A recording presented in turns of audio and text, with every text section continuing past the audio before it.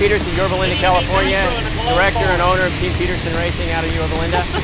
Been in hill climbing almost 40 years, started way back in the late 60s. Won 5 world championships myself, every major title in the sport at least once. Got the award from Dirt Rider magazine of best hill climber of all time in 1999, and that was a good indication to hang it up right then, so I did it.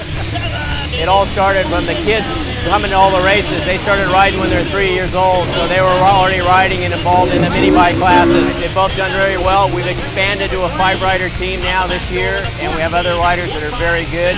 And so we're looking forward to a very successful 2010 season. One of the things that we've experimented through the years is many different types of foam filters. Unis, twin airs, you name it, we've experimented with it.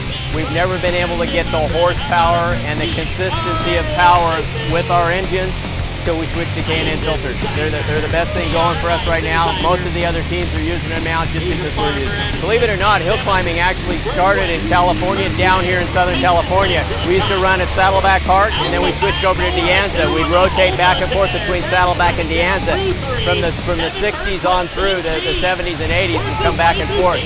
So bringing professional hill climbing back to Southern California has always been a goal of mine. The NAHA, the North American Hill Climb Association, which is a sanctioning body of our hill climb series, decided, hey, we need to have an event in Southern California. Where better to have it than Glen Helen?